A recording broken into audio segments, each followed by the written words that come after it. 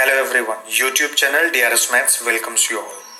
Before we are going to start this topic, I would like to request you till now, if you haven't followed the DRS Maths at Unacademy as well as on YouTube channel, then please follow the DRS Maths and subscribe the DRS Maths at both the channels and watch the videos by DRS Maths on several topics. Right? If you have any doubt, any confusion, please ask, please write in comment. We will try to remove your queries. We will try to solve your queries. Right? So let us start this topic. The data. What is the data? Data is a kind of information. The information we are gathering, we are taking. Sometimes it is in a meaningful information. Sometimes the informations are not meaningful. Generally, we are connecting the data, we are collecting the data. Those are unorganized. Unorganized data is also known as raw data. The organized data which we have, that is meaningful. For example, let us see. The first example is to collect the marks scored by the students of a class in the mathematics unit test. Second thing, if I am asking you to find out the number of storybooks read by 5 students. Third thing, if I am asking you the runs made by a batsman in the last 10 test matches, the thing which you are going to collect in above these 3 conditions, all things is known as the data. That is, the information collected in all such cases is called data. Right? The next thing is data is usually collected in the context of a situation that we want to study. For example, to calculate average marks of a student, a teacher will write the marks of all students, arrange the marks, and then intercept accordingly. It means that the data is generally calculated for a situation that about which we want a study or we want some information. Next thing is that I have already told you, the usually data available to us, that is unorganized and which is in the unorganized form, and that is also known as the raw data. To draw meaningful inferences, we need to organize the unorganized data systematically. Right? For example, a group of students was asked for their favorite subjects. Right? Then the result were, the students are, first student says art, second maths, third science, fourth English, fifth is mathematics, then arts, then English, then mathematics, then English, then arts, then science, then arts, then science, then again science, then English, then mathematics, then arts, then English, then arts, and then science. So this is the data. The students have given their choices and we have written here. But from this data we cannot say anything. We cannot come to any conclusion. Right? So such kind of data is known as raw data. And why it is a raw data? Because if I am going to ask which is the most liked subject and which one is the least liked subject, then on the basis of this information you cannot say. For this we have to arrange this data. So I am going to arrange this data in a form of a table.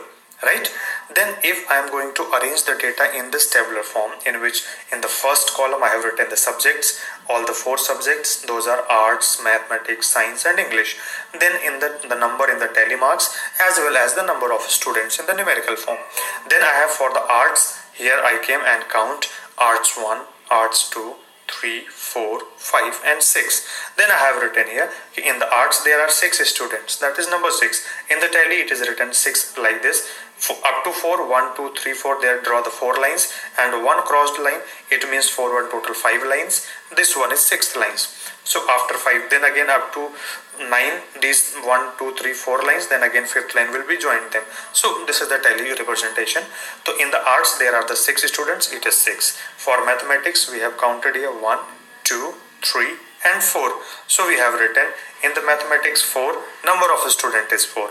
In science there is 5. How? Count is, this is 1, then again here it is 2, 3, 4 and 5. There is none other. So in the science there is 5 students. It is written in the 5. English, that is again 5 and written 5. So now seeing this table we can answer. The most liked subject is, that is the number of students in a subject. Maximum number is 6 and 6 is for arts. So the most liked subject is art. Simple.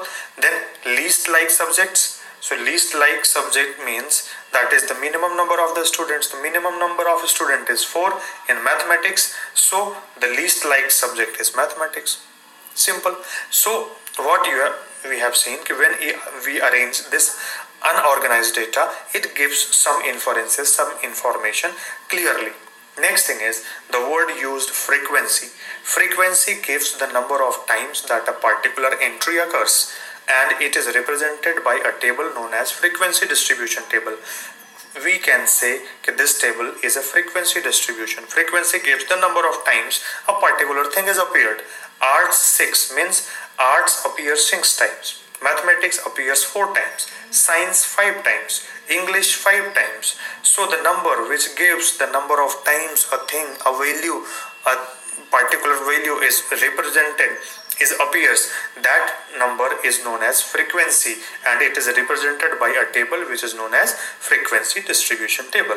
Now the next thing is, a data can also be arranged in the two different forms, that is in grouped form or ungrouped form. For example, let us see understood by example. Example is marks of students in the English. This is the marks of the some students in English, that is 4, 5, 7, 9, 11, 4, 7, 11, 9, 5, 4, 9, 9, 11, 5, 5, 7, 11, 7, 9, 4, 5, 7 and 11, 11. Right? This is the total marks obtained by some students in English. Then now, if we are going to represent it as marks, that is marks are 4, 5, 7, 9 and 11. There is none other, so write 4 marks, 5 marks, 7, 9 and 11 marks, right? Now write down the number of students who are getting 4, who are getting 5, who are getting 7, who are getting 9, who are getting 11. The number of students getting 4 marks are 4, that is 1, 2, then it is 3, it is 4, it's 4. Then getting 5 marks are 2, 3, 4, and there is someone, here it is 5, 1, 2, 3 and 4, 5. So 5 marks is 5. 7 marks is 1, 2, 3, 4, 5. So 7 marks is 5, 9 marks is also 5, 11 marks is 6. So by seeing this table, I can generally predict that the number of students getting 4 marks are 4, getting 11 marks are 6. So such kind of representation is known as ungrouped data, right?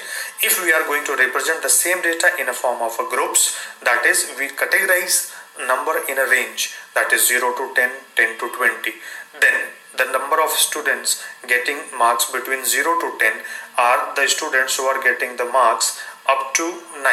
So we are going to collect their numbers 4, 5, 9, 5, 14, 5, 19. So there are 19 students who scored the marks between 0 to 10. These are the number of students, and then 10 to 20 there is only 6 students who are getting 6 marks. When the data is represented in this form, then it is known as the grouped data, called as grouped data, right? So this kind of table which is represented in this form is known as grouped frequency distribution. Grouped frequency distribution, right? So here you have seen the classes 0 to 10, 10 to 20, 20 to 30. These groups are also called as class intervals, are also called as class, right? The next thing which is asked in the exams and which is required, that is the class limits, lower class limit and upper class limit. The first value of any class is called lower class limit. The second value of any class or group is called the upper class limit, right? The groups which is ended at a number, the next group is started from the same number. Such kind of groups are called continuous groups, like 0 to 10 end with 10, starts with 10, 10 to 20 at 20 starts with 20, 20 to 30, then next 30 to 40, 40 to 50, etc.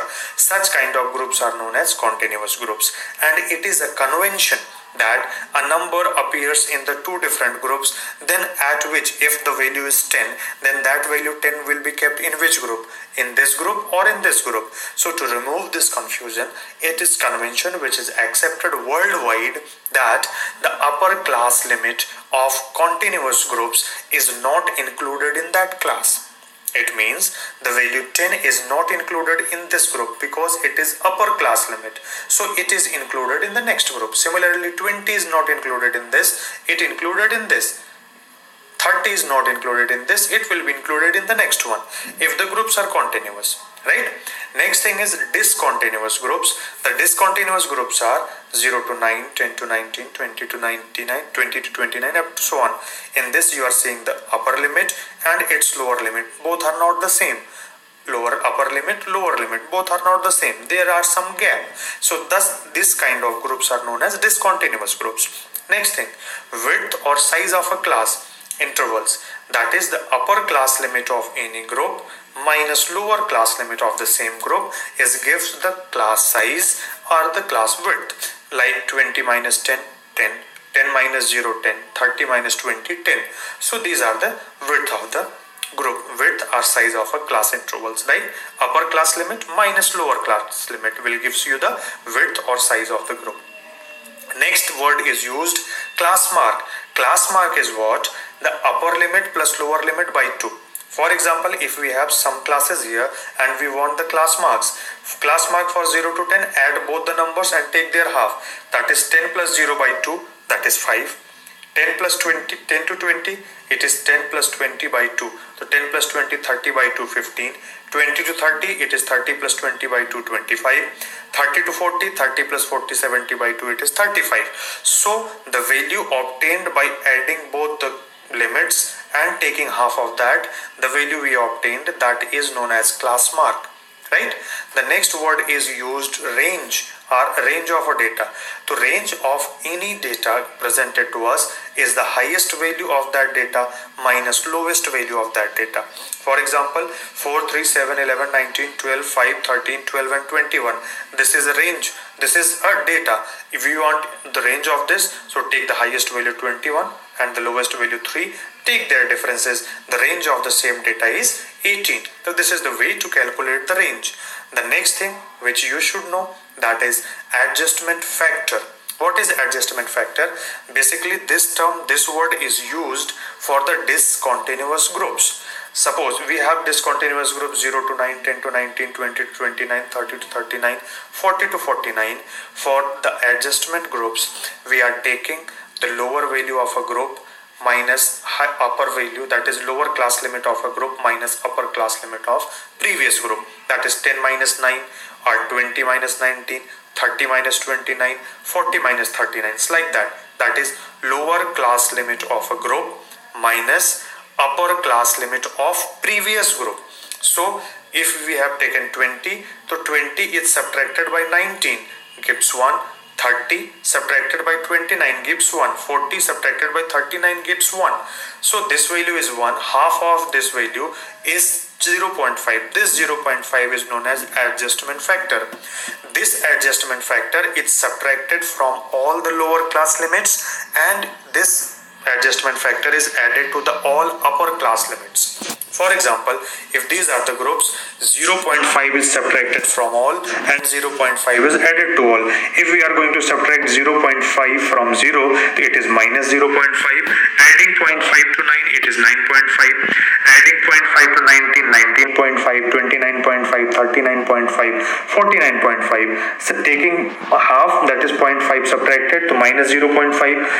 10 में से 0.5 minus किया तो क्या मिलेगा 9.5, 20 minus 0.5 that is 19.5, 30 minus 0.5 that is 29.5, 40 minus 0.5 that is 39.5, which I have written here. Minus 0.5, 9.5, 9.5, 19.5, 19.5, 29.5, 29.5, 39.5, 39.5 to 49.5. Now that discontinuous group converted as a continuous group. So to convert discontinuous group to a continuous group, the thing required, that is adjustment factor, and it is lower class limit of a group minus upper class limit of previous group and half of that. This is the adjustment factor. By this way we calculate. So this is all about some basic points of the statistics. I hope you would understood this, and if you have liked this video, if you think this is meaningful, please share these videos to each and everyone, and please subscribe the DRS Maths at YouTube, and also follow the DRS Maths and Unacademy and watch each and every video. Thank you so much for watching this video. We will meet in the next video.